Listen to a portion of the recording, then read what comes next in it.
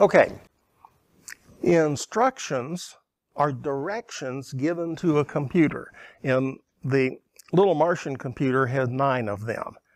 And yes, you can actually do useful stuff with 9 instructions.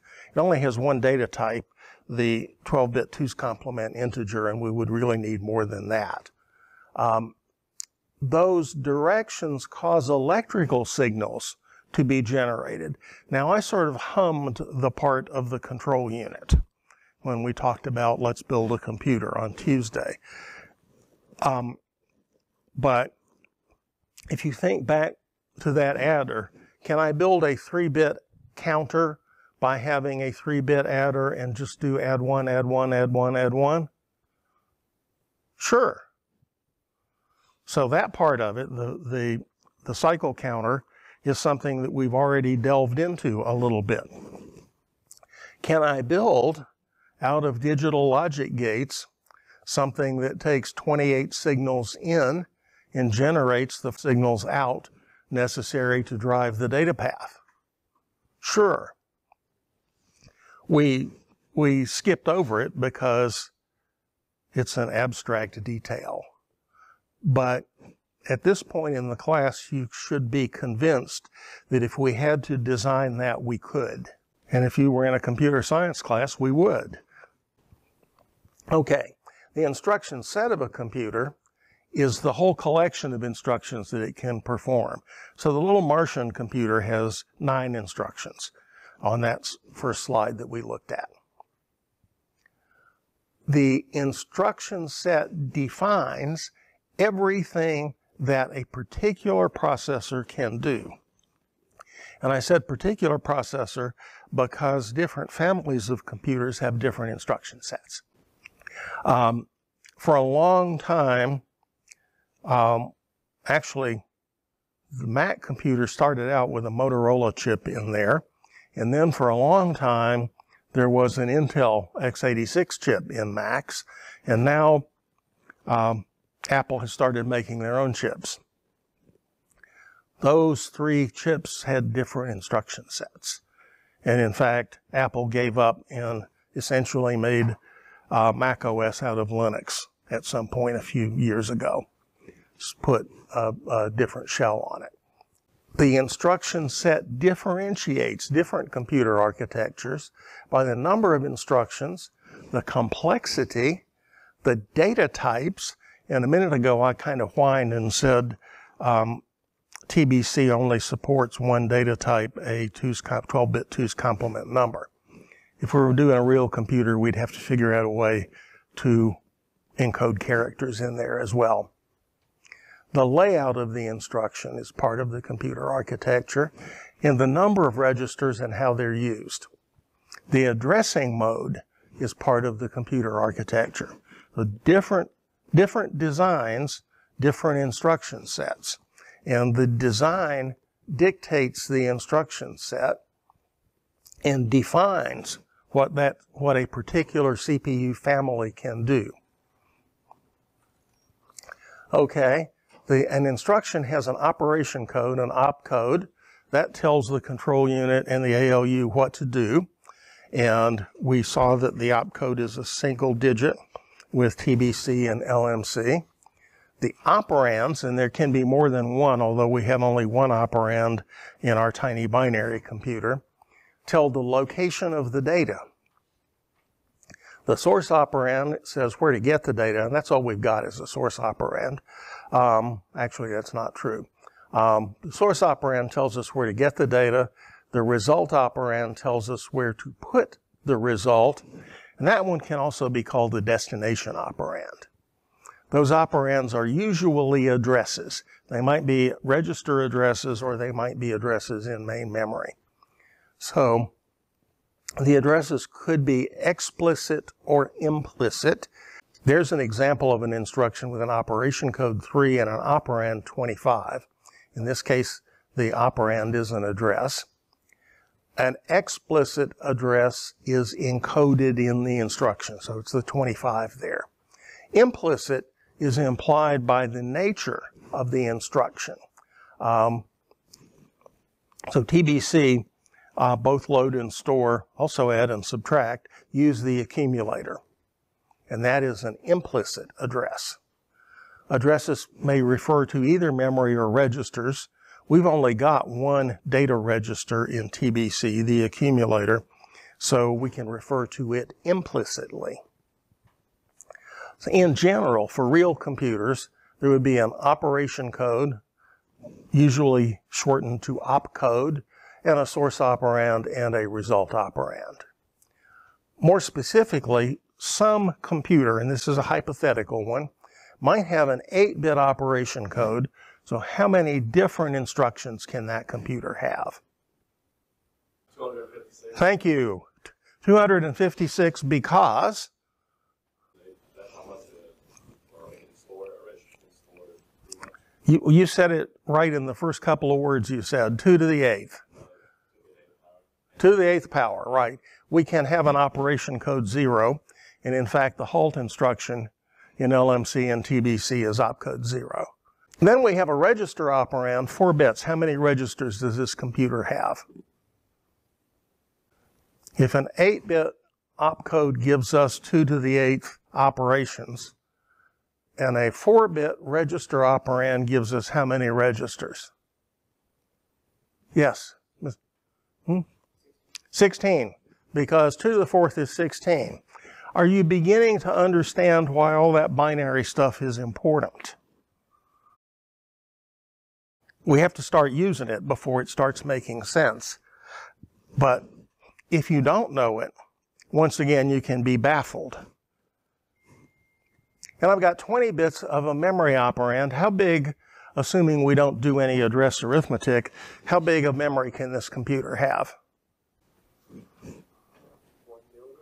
1 million, exactly, well, approximately a million, because 2 to the 20th is about a million. It's 1,073,000 and something, I think, but about a million. So this computer can have a megabyte, assuming it's byte addressed, a megabyte of memory.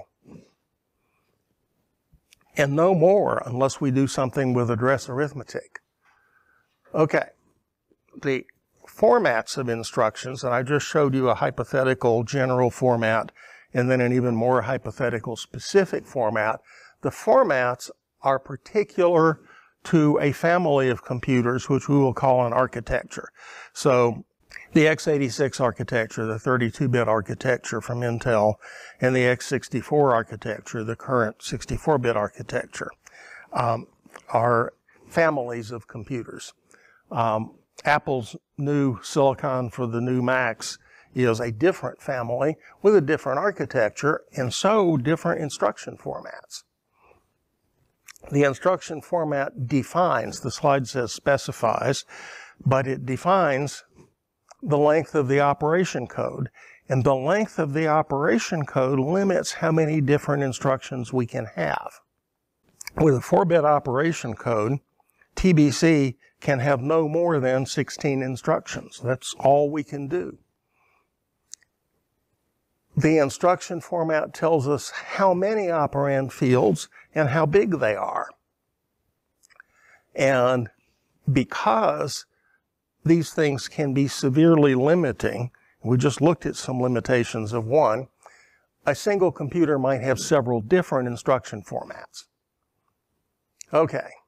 Categories of instructions. Data transfer, move it from here to there like load and store. Arithmetic like add and sub. Logical operations, TBC doesn't have any. If you want to compare two numbers, you have to subtract them and see if there's 0. Program control, we got 3 of those. We have the unconditional branch, the branch always, branch on positive, and branch on 0. Real computers have more program control instructions than those 3. Stack manipulation. There's a hypothetical stack function for TBC that's described in the appendix of the textbook, but it's not implemented in the one that's online yet. Input, output, and machine control. Multiple data instructions, and we'll see an example of that in a minute. Data transfer instructions move data between registers in the CPU. transfer data to and from memory. And generally, the transfer size is the word size. So with a 64-bit Intel computer, when we transfer data, we're going to transfer 64 bits. The Intel 8008 was an 8-bit computer. The Motorola chips in the early Macs were 16 bits. Y'all are able to remember 32-bit computers, and now 64 bits. And in some of the SPARC designs or MIPS designs, 128 bits. 64 bits, that's what's common. Arithmetic instructions, the usual concepts are add, subtract, divide, and multiply. TBC has only add and subtract. If you wanted to multiply, you'd have to do it by repeated addition with a loop. You can do it, but you'd have to do it by repeated addition. And if you wanted to divide, you have to do that by repeated subtraction. Generally, there will be separate instructions for integer operands and floating point operands. Remember, the integers are likely to be 2's complement binary numbers. And really, they're almost guaranteed to be 2's complement binary numbers. The floating point operands are going to be IEEE 754 numbers, and probably in the double precision or 64-bit format. So they look very different. And that means we need different instructions for integers and floating points. Shift and rotate instructions belong in arithmetic. I can shift left to multiply by 2 or shift right to divide by 2. There's also a rotate that is sometimes good for something. Bits shifted out of one end are used as the replacement bit at the other end. And then we have things like increment and complement. Logical operations, the and or, sometimes XOR, nor, not, comparison, greater than, less than, or equal, testing for 0, positive, or negative. TBC only has testing for 0 or positive, but you can test for negative by testing for positive and essentially taking the opposite direction. You have not positive, if you will. The branch instruction simply shoves an address into the program counter. Remember, the program counter holds the address of the next instruction. And if in the execute phase of an instruction, I shove a new value into the program counter, when we come back up and do fetch, I'm going to fetch from that new location. Call instructions have to save the program counter someplace because we want to be able to return. I want to call a procedure, and then I want to be able to get back to where I started from. So, as I said a minute ago, branching someplace is no trouble at all. We just shove a new value into the program counter. If we want to do a procedure call, we have the same problem that Hansel and Gretel had. Everybody knows the fairy tale, right? Getting there was no trouble. Getting back was a problem. So we have to store the program counter someplace when we do a procedure call. Now, the problem that we face is often one procedure needs to call another procedure in high-level language programming, right? And that second call, the oops there, the oops says the original calling address was overwritten. If there's only one place to save the program counter, we can't have nested procedures. That is, we can't allow one procedure to call another procedure. So, we have to solve that problem of subroutine linkage.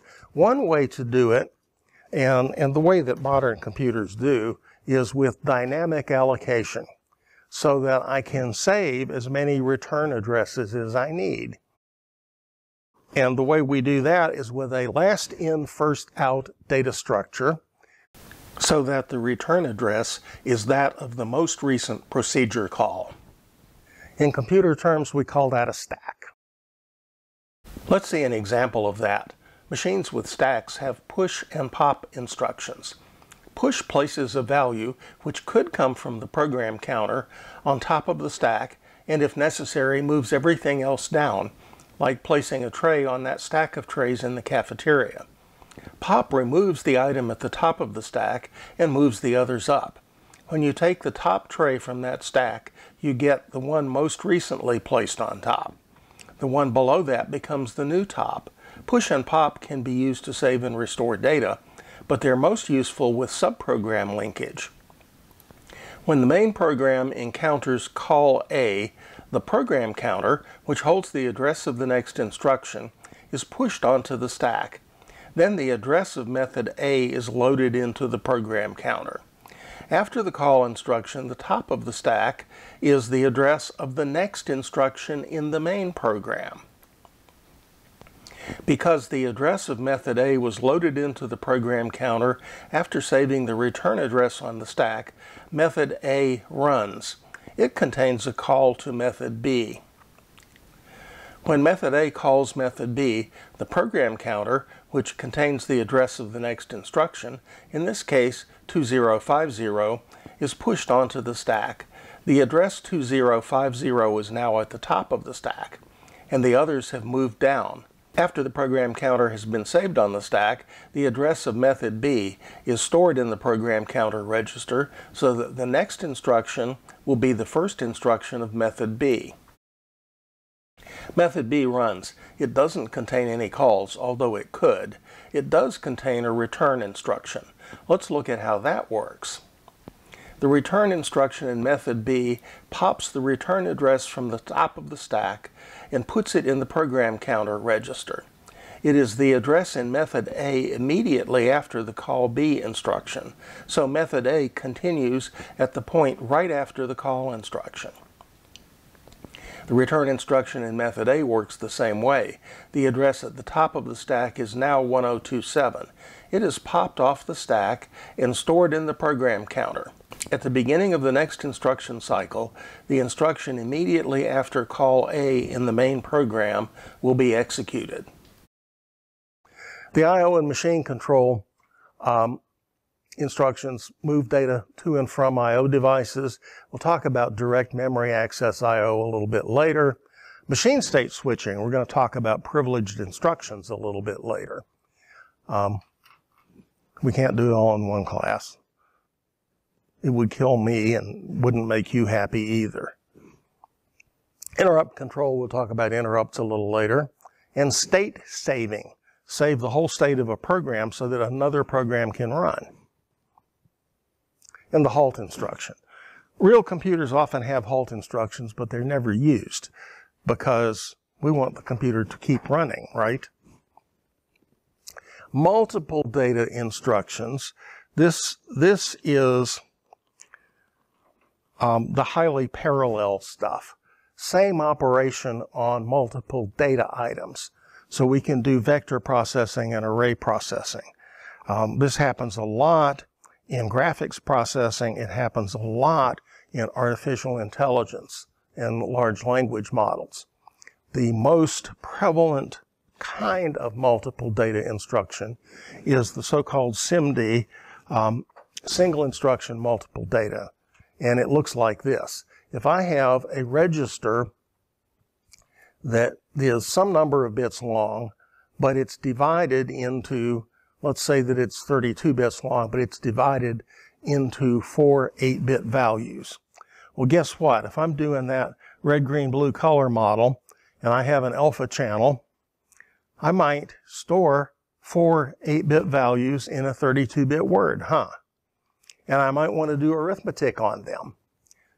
In the multiple data instructions, instead of adding the two 32-bit words together, which we can't do, we'll have carries from red into green and otherwise mess things up if we simply add the two numbers. What we have to do is add pairs of bytes together. as shown in that diagram. And that is what I mean when I say single instruction, multiple data. The memory capacity of a computer, this one has, this has 8 gigabytes of memory in it, which our first computer I ever did anything with had 4K bytes. 2 factors. The size of that memory address register. Remember, the memory address register holds the address to be read or written. And if I have a k-bit address, I can have 2 to the k power cells. It's also limited by the size of the effective address part of an instruction. And often we're going to do some address arithmetic. To give you one example, the IBM mainframe instruction set has 12-bit addresses. Well, that'll only address 4,096 bytes of memory, right? But that 12-bit address is added to formerly 32 bits, now 64-bit base register. And now I can go anywhere in a huge hunk of memory, but I'm limited to 4,096 bytes at a time. I can do this 4K and then this one and then this one, and address all of memory if I need to. The amount of physical memory is important for performance. More physical memory means less. We'll talk briefly about virtual memory this morning, and then more about it a little later. More physical memory means less I/O, less trying to simulate memory, and improves performance. The memory address register sends its contents to an address decoder. The address decoder selects one of some number of memory cells. In this case, we're selecting address 003, and that is 1 byte individual memory cells. You can think of them as latches, 8 of them. And we're going to select one set of 8 latches and put their contents onto the memory data register. Now, I can't really have a 32-bit memory address register going directly into memory because I would need a 32 to 4 billion decoder. And even with the tiny little conductor lines on a chip, that is not a practical thing. But if I divide that 32-bit address into 16 bits of row and 16 bits of column, now I have a 2 to the 16th, 65,536 row addresses and 65,536 column addresses. I can get bigger memories with a bigger, say a 36-bit memory address register and 18 bits of row and column. If I have large memories, decoding is going to be slow. There's no such thing as a free lunch. Decoding happens within the memory chips. If it happened in the CPU, the memory address bus would have to be huge. It'd have to be a 4 billion or more lines of memory address bus. 2 kinds of memory technology, volatile and non-volatile. Volatile memories lose their contents when power is turned off. That is often why powering something off and back on fixes things. It clears out the memory. Non-volatile memories keep their contents even when they're powered off. So the flash drive on your keyring is non-volatile. The solid-state disk in this laptop is non-volatile. The so-called RAM, random access memory, is called random access because the slide says any cell may be addressed as fast as any other. It should really say about as fast. There are penalties to switching row and switching column, but about as fast. Dynamic RAM, this is volatile memory. It loses its contents when the power is removed, and it has to be refreshed maybe 1,000 times a second.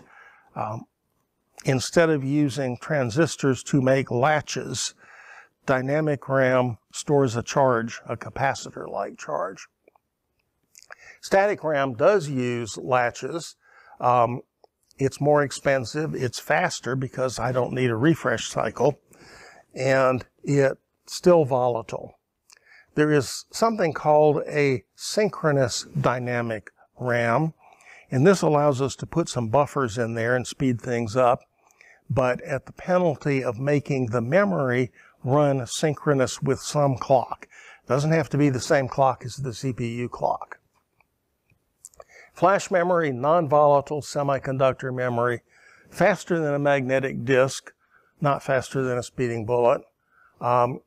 We use it in the BIOS or boot memory of a computer, in solid-state drives, in those keychain drives, in digital cameras, all kinds of stuff that we can carry around with us.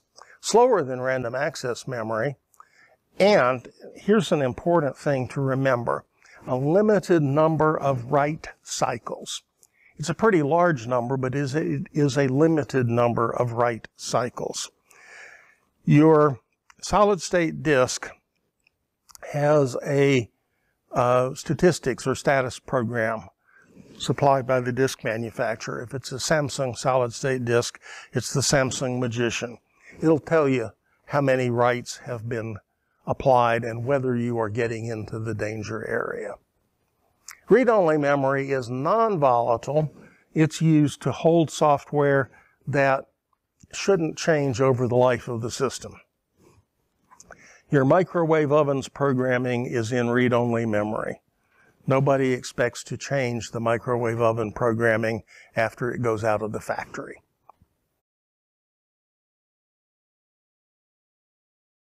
In pure read-only memory, the contents get defined when the chip is manufactured, and then we're done. There is something called electrically erasable, programmable read-only memory. It's not as flexible as flash memory, but it can be changed, so we use it when we have infrequent changes. Complementary metal oxide semiconductor memory, CMOS memory, is very low power memory. Inside your computer somewhere, there's one of those coin cell batteries. And that coin cell battery is keeping the CMOS memory that's holding the clock information, so that when you turn your computer back on, the clock is right. I already said all that. Modern computers, all modern general purpose digital computers, have byte addressable memory. That is, I can address any 8-bit character, even though I'm probably transferring 64-bit words. Transfer between memory and the CPU happen in words, that's 8 bytes. So if I have a data item that is more than 1 byte, but less than 1 word, it should be word aligned in memory so that I need only 1 memory transfer. If I had 8 bits at the end of one 64-bit word and another 8 at the beginning of the next 64-bit word, I got to do 2 transfers to get those 16 bits. If I can align those 16 bits on a word boundary, only 1 transfer is needed. Compilers do that for you automagically, and that means the compiler will consume a little bit more data memory than your data would actually suggest was needed. All right, this one's going to make your hair hurt. Depending on the computer architecture, the most significant byte of a word can be stored at the lowest byte address or at the highest byte address. And that decision is made when the architecture is designed. Those that are stored at the lowest address are called big endian. Those stored at the highest address are called little endian. Because the little end comes first if the big end is stored at the highest address. What that means is that if you write out a computer word instead of writing bytes, onto a flash drive on a little Indian computer and try to read it on a big Indian computer, it doesn't work. The bytes are reversed. I think when we were talking about Unicode, I told you that there was a magic byte ordering, which I think is hex FFFE, that comes at the beginning of Unicode files. If I didn't tell you that, I'm telling you now, okay? And no, you don't need to know it for an exam. But that byte order mark lets the receiving computer know whether the bytes in the data coming in have to be exchanged. All right. We can detect errors if to each byte I add one extra bit, which is called a parity bit. And every time I store that byte in memory, I set the extra bit such that the number of 1 bits is even. Okay, if I happen to have 5 bits in a byte, I'm going to set the parity bit to a 1. If I've got 6 bits in the byte, I set the parity bit to a 0, so the total number of 1 bits is even. Each time a byte is read from memory, the hardware can check the number of bits, including the parity bit, to see if it's still even. If it's not, we know that a memory error has occurred. We don't know what ought to be there, but at least we know that something is wrong. Okay? And memory errors can occur. It can be something as simple as we get continuously bombarded by cosmic rays that go right through everything. And they go right through your semiconductor memory and flip a bit. Oops. So we can at least know that something has gone wrong. We don't have to use even parity. We could use odd parity just as well. Using more bits gets us something called an error correcting code. The example on the slide is a Hamming code, and the last thing on this slide says there are other error correcting codes. But I have data bits 0, 1, 2, and 3, and I've got parity bits 0, 1, 2, and 3. So I have as many parity bits as I have data bits. D0 is checked by both parity bit P0 and parity bit P1.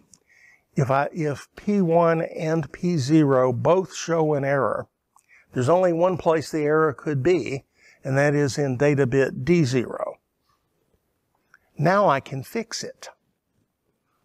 If I know that a bit is wrong, all I can do is throw up my hands and say something is wrong. If I know which bit is wrong, well, there's only 2 choices, so I change it from whatever it is to the other choice, and I fixed it. This is very cool. The Hamming code can detect double bit errors. A double bit error with just parity, 2 bits are wrong, and that might slip through. It will slip through. And I can correct single bit errors.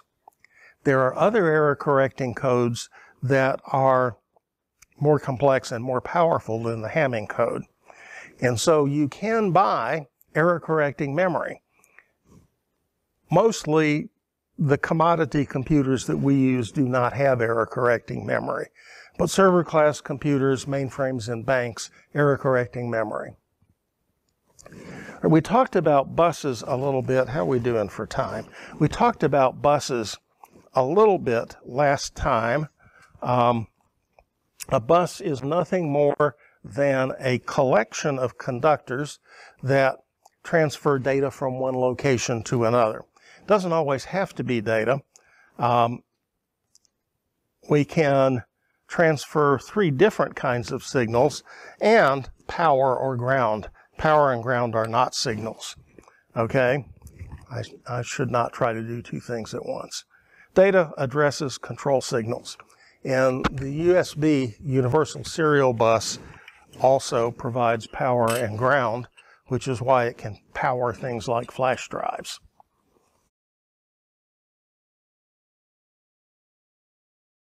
What do we use buses for? We can connect the CPU and memory with buses.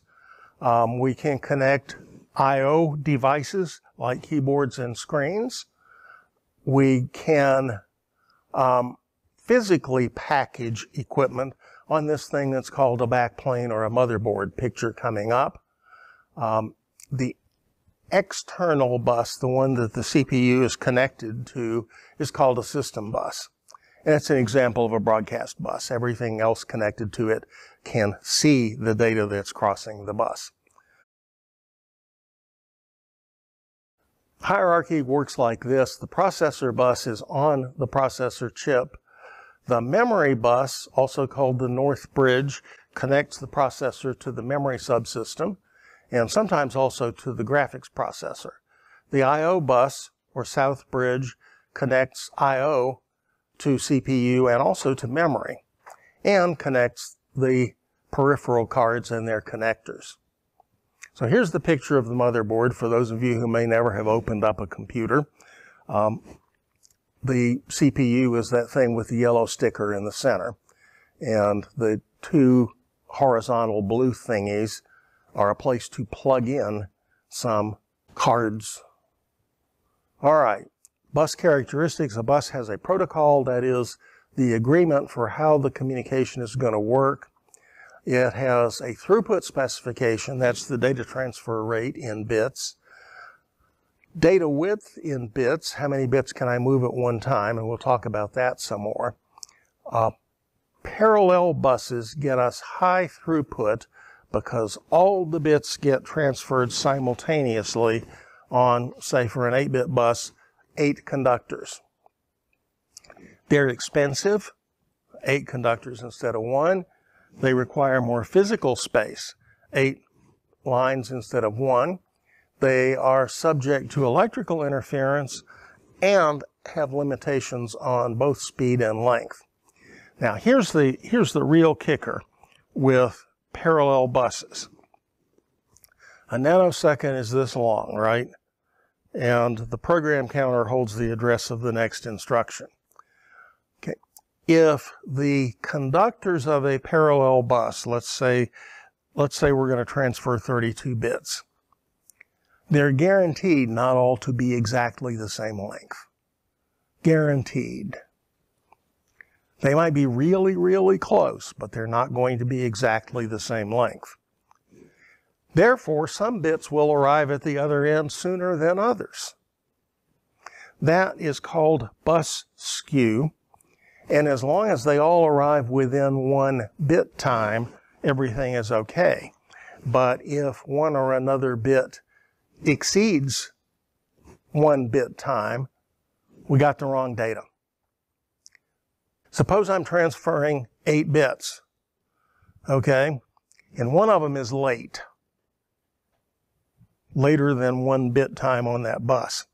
We're going to have whatever was left there before, and the late one is left in the dust. We have wrong data. The same thing can happen if one of them is early. It's going to be in the wrong byte, and we'll have wrong data. Did that help? Okay.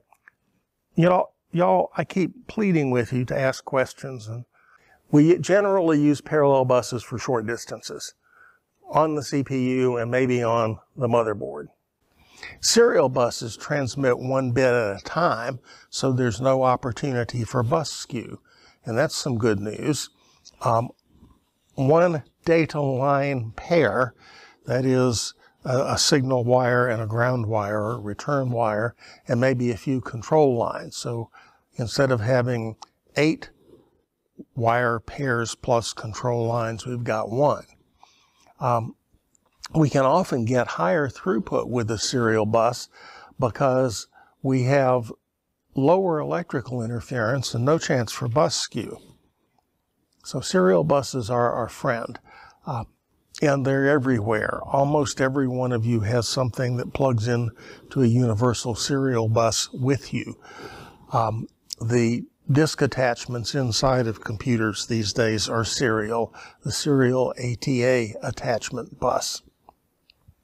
PCI Express is a kind of sort of serial parallel bus. And by kind of sort of, I mean I have a group of serial buses, okay? And we're going to call each serial bus a lane. You can see lane labeled as one of those gold arrows on the diagram. Full duplex operation means that the bus can transfer data in both directions simultaneously.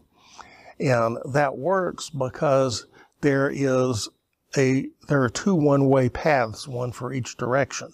A one-way path is called a simplex path. Each pair of wires, each serial conductor is a lane, and I can combine lanes into links. But each lane transmits byte streams. So I would now have to be not a bit time out of timing, but an entire byte time out of timing. So I've got a much more relaxed timing constraint on the PCI Express bus. A point-to-point bus connects two devices. So we might have a point-to-point bus connecting the CPU to the PCI Express root complex device, hub if you will. Multi-point bus works like a network, more than one device on the same bus. So a network with two computers and a printer. The network conductors are a multi-point bus.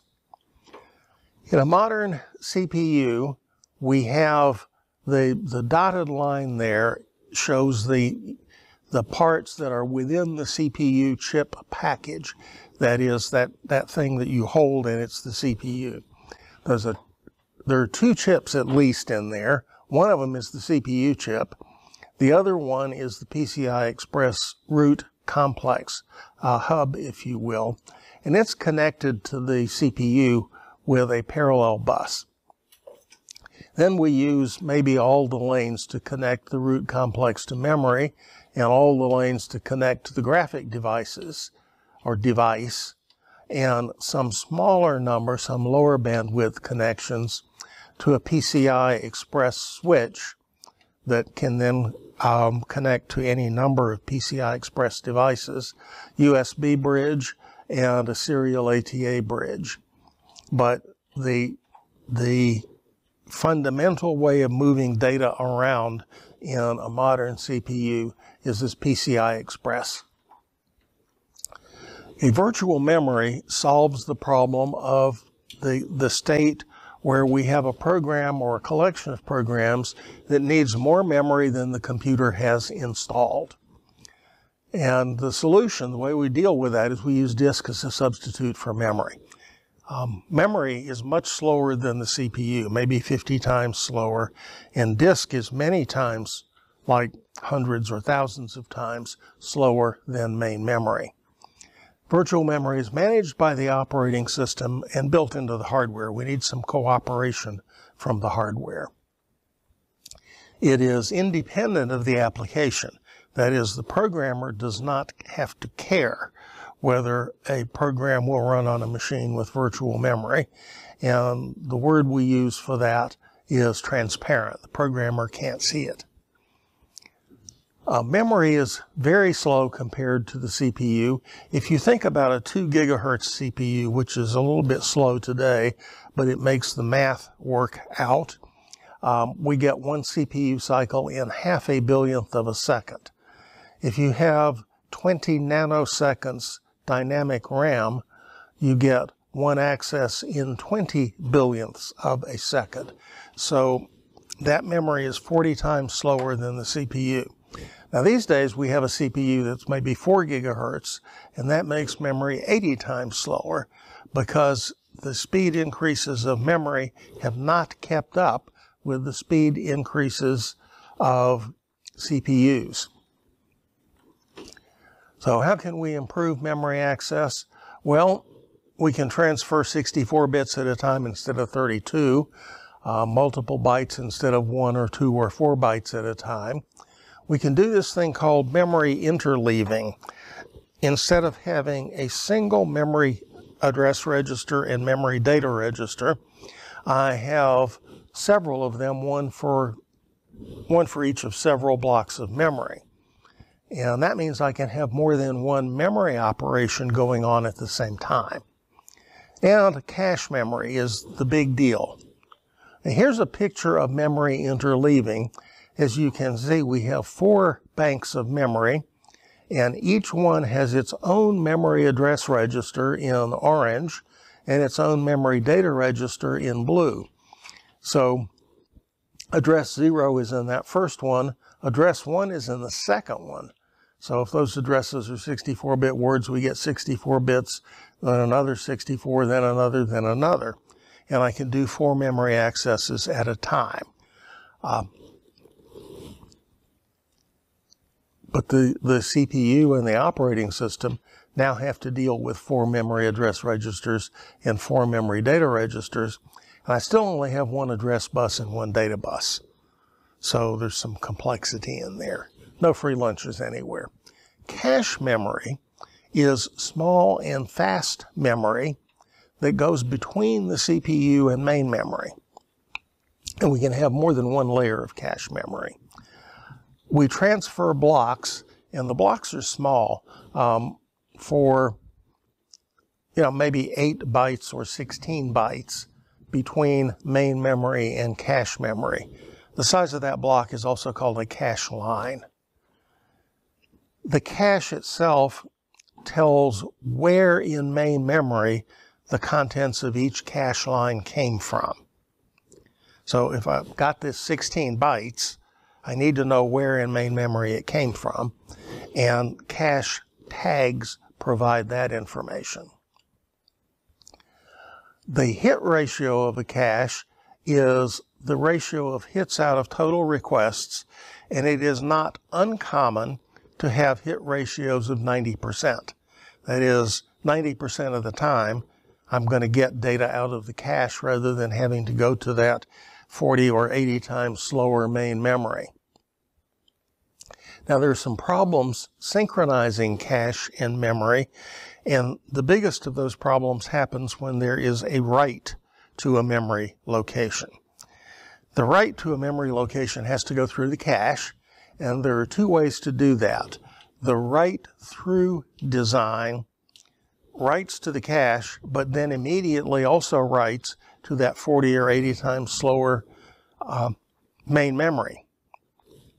So write-through tends to limit performance. Write-back doesn't write from the cache to main memory until the cache line is about to be evicted, until we're done with that cache. Write-through, although the performance is slower, simplifies the design of the computer, because now the designer can assume that main memory is always up to date. And you can't assume that with a write-back cache. So once again, no such thing as a free lunch. We take a performance hit for a simpler design, or we get performance, but we have a more complex design. So if there is a cache hit, that is, the cache contains the memory address that we're looking for, first of all memory requests go through the cache controller. And in this case, we're asking for memory address 2351.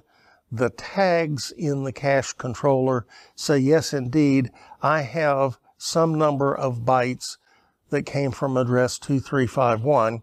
And the cache memory immediately returns that data back to the CPU. And we can do that within a couple of CPU cycles.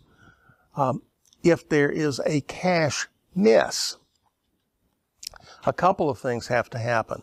First, after the computer has been running more than a couple of milliseconds, the cache will be full. So we first have to empty a line in the cache. And if that line has been modified, we set a modified bit. And now we know that if we're doing write back, we have to write the contents of that line back to main memory. Then we can go read from main memory the data that the CPU requested. It goes into the cache and also gets sent back to the CPU. So a cache miss is kind of a hit as far as speed goes. I've already said that hit ratios of 90% or even more are common. We can get not a 90% speed improvement, but maybe a 50% speed improvement. And the reason for that is this thing called locality of reference. And that happens, it is part of the nature of the von Neumann architecture. So if you think about it for a minute, in a well-written program, you have small loops, right? So all the code in a loop is going to end up in the cache memory the first time you go through the loop. And the second time you go through the loop, all the code's in the cache memory. The other thing is that data tend to organize. If you have a lot of similar data, you're going to put the data in an array, and the array, or the part of it you're working on, can be cached. Compilers collect the data, the non-array data, so that it's all at close by addresses as well. And that means that both data and code can be cached effectively and efficiently. This is a good thing. Now, programmers do not normally sit down and say, I need to put some locality of reference into this program. Normally, you just go ahead and write programs. Now, can you defeat locality of reference and write a hideously inefficient program? Sure. Store stuff in an array row-wise and then access it column-wise. So it's no longer chunks that are physically close together. So yes, you can defeat locality of reference, but normally you just don't worry about it. It is common to have 3 levels of cache these days. On the CPU chip, the L1 cache might be a couple of megabytes. And then within the CPU chip package, in that same hunk with pins on the bottom of it, you'd have an L2 cache that might be several megabytes, and then an L3 cache that is even more megabytes outside the chip package between memory and the chip package. Levels more than about 3, the performance gain kind of rolls off and nobody bothers with a level 4 cache. Caching speeds up access. Virtual memory increases the amount of perceived memory. So 2 different ways of managing memory with different purposes. Caching speeds up access. Virtual memory increases the amount of perceived storage. The amount of real storage is still what it was, but now programmers need to worry less about that.